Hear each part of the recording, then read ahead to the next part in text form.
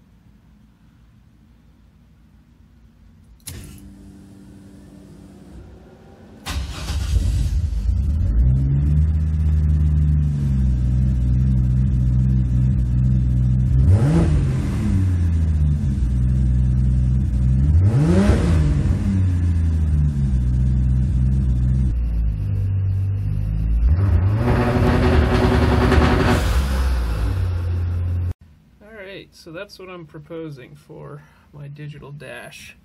Obviously I'm going to mount it up here, but I'll kind of give you guys a little preview.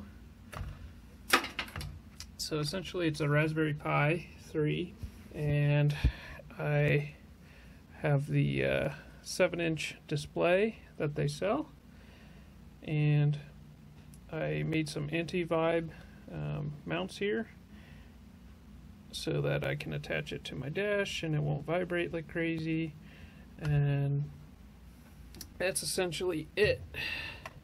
Now you'll notice in the previous video that we built about 4 pounds of boost, and let's not drop this. So that's I think what we can expect. So the compromises with this are it takes a little bit of time to boot. It's about 35 to 40 seconds before it boots up. The other thing I haven't figured out yet is when you double tap this, it goes to not full screen, and when you double tap it, it goes to full screen. So yeah, this is a touchscreen. What's annoying is when it boots up, it doesn't go automatically into full screen. So I need to figure out how to make it do that. How I figured this out was I basically looked up a guide from a couple of guys. One of them, Grubs Racing, and I forget what the other guy's channel was, but basically just followed their guide, and they guided me through the process, and I'm pretty happy with how it is turning out. So next step will be to cut this guy. Well, I'm thinking about taking out my gauges, of course, since I'll have a wheel speed sensor, and then cutting it out like this and making basically making a plate, and then laying in my digital dash. Some of you might cry because it's a original Studebaker dash, but it's not in the best shape. So guess what? It was a $200 car. Get over it. All right.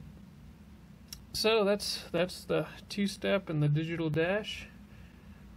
I'm looking forward to trying both of them out, and I'll catch you guys in the next one.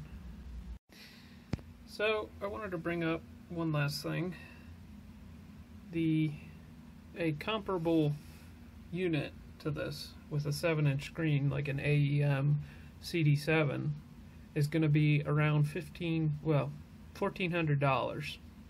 And the reason I'm willing to compromise with this is yeah, it boots slower.